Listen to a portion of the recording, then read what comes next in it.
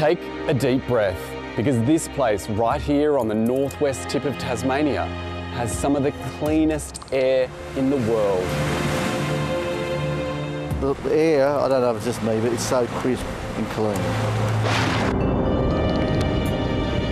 You feel like you can breathe it properly. It's magnificent.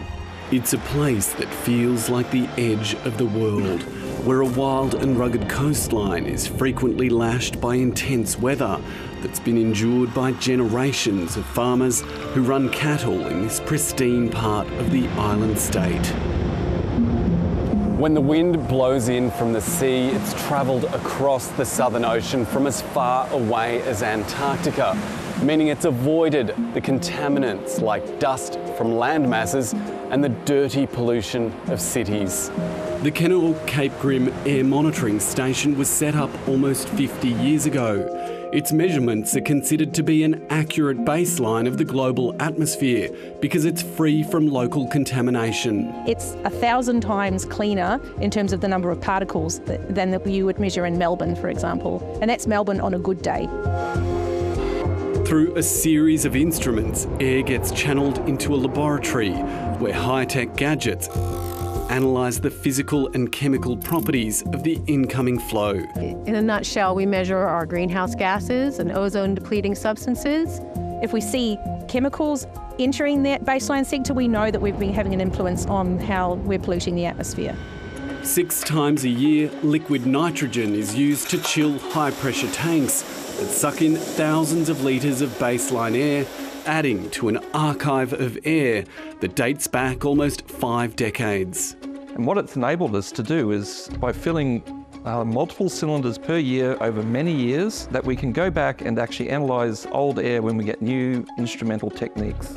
The Air Archive provides a stark reflection of the changing composition of the Earth's atmosphere. The oldest cylinder here contains about 330 parts per million of carbon dioxide. The newest has about 417 parts per million, an increase of almost 25% since the late 1970s. And so the record here has shown that we are having an influence on the CO2 in the atmosphere, which is, contributing to us climate warming. But while scientists have a clear picture of the past, the computations used to forecast future changes are lacking critical data. Australian and US researchers have now teamed up here at Kennaook Cape Grim as part of an international mission designed to unravel some of the mysteries of clouds in the Southern Ocean. When clouds form in freezing conditions, tiny particles like dust and pollution can trigger ice crystals to develop. But because the air is cleaner in the Southern Ocean, the water droplets remain in a supercool liquid state. These liquid clouds reflect more sunlight back into space, which means less heat is absorbed by the ocean. This phenomenon isn't accurately accounted for in current climate models. The models are telling us incorrectly there's a lot more heat in the system than we actually are measuring, particularly over the Southern Ocean.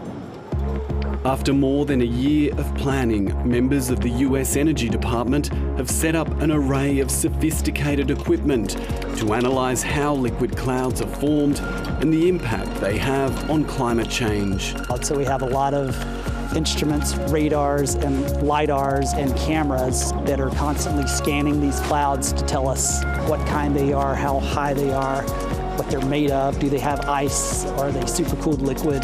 To mitigate and prepare for the changing climate, scientists need accurate data. And it's hoped this project here at Kennaook Cape Grim will provide a critical piece of that climate puzzle. So if we get them absolutely right, then we've got a lot more confidence that the actions that we're going to need to take are informed by the best available data and the best available science that we could possibly have. It's hugely important to be able to manage risk. So without measuring the atmospheric composition, we won't be able to manage those risks that we face as the climate changes and as humans change the climate. Providing critical information that scientists hope can better prepare us for the changing climate. Jono Gibson, ABC News, Kennaook, Cape Grim.